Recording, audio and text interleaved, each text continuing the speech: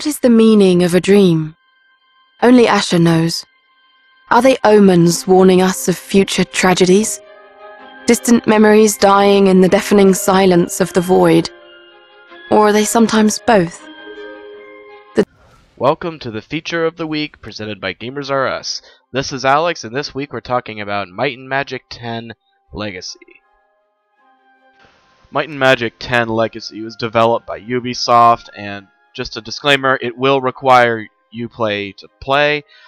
I personally haven't had very many problems with it right now, but I have had issues with the platform before, so full disclaimer for everyone that may be interested in purchasing this game.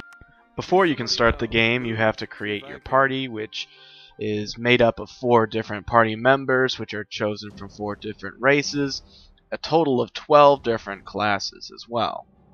Now, you can custom create your own characters, which I did personally, or you can get pre-made characters, which, if you're new to this kind of game, you may wish to do.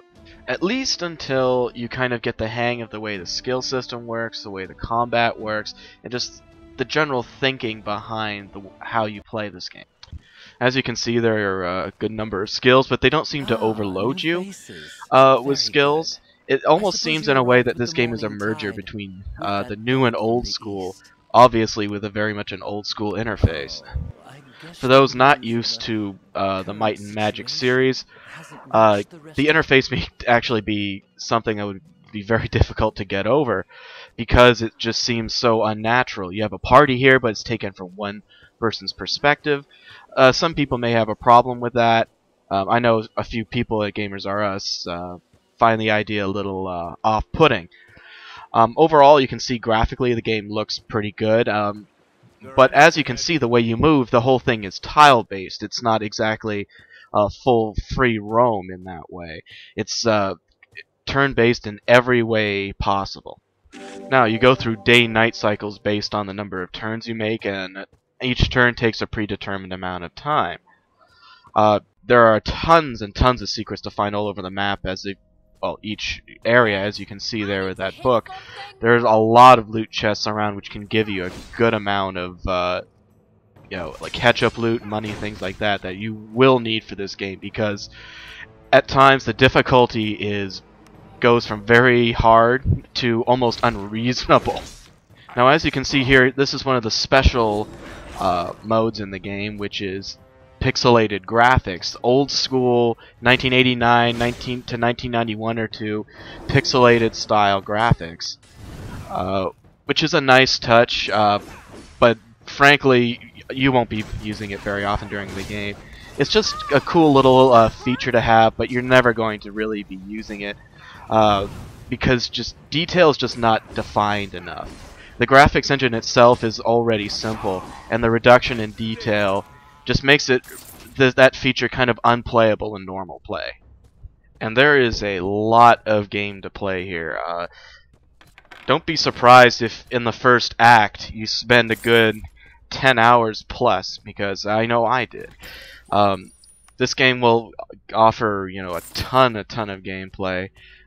It's just whether you are personally interested in this type of gameplay style or not.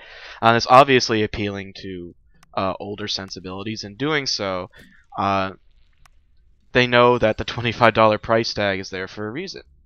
They know they're going to be charging basically $25 for a game that really runs a lot on nostalgia, and while the gameplay is pretty good through most parts, this game definitely is a nostalgia factor. Anything more than really the price tag it had, was $25, would probably be too much. Definitely a $60 title this would not warrant $60 for sure. Also, load times at times seem to be very, very long. So if you're loading a dungeon, you have enough time to get a drink, maybe cook up a grilled cheese. In addition, the map system is not the most informative. It's adequate, but it is definitely not the most informative thing out there. You're going to kind of be really just trying to guess where you're supposed to go sometimes in the main quest. I didn't know, for instance, I had to go check back back in the city, I thought I would go get the next step onward. So there is sometimes confusion because it's not that well spelled out at times. The journal could definitely also have a little bit more detail. That just may be a side effect or tacit effect of the gameplay style, which kind of focuses on you being self-reliant, thinking outside the box, kind of approaching the game in a very natural, almost holistic way. Very much the old style type of development and kind of game logic, but at times it seems almost unreasonable with the guesses you have to make. Speaking of guesses you have to make, be very careful about some of the random caves and crypts you go into, because one time I walked into one that just got smoked by a dragon. Another time I just got instantly smoked by a cyclops. So there's a lot of danger in this world. Overall, while some people may find the gameplay stale, the story is reasonably interesting, and the side quests themselves, some of them are actually rather engrossing. So I would say give it a try, but you have to be prepared to do a lot of reading. There's not a whole lot of voiceover work, so you're going to have to be hooked on phonics for this one.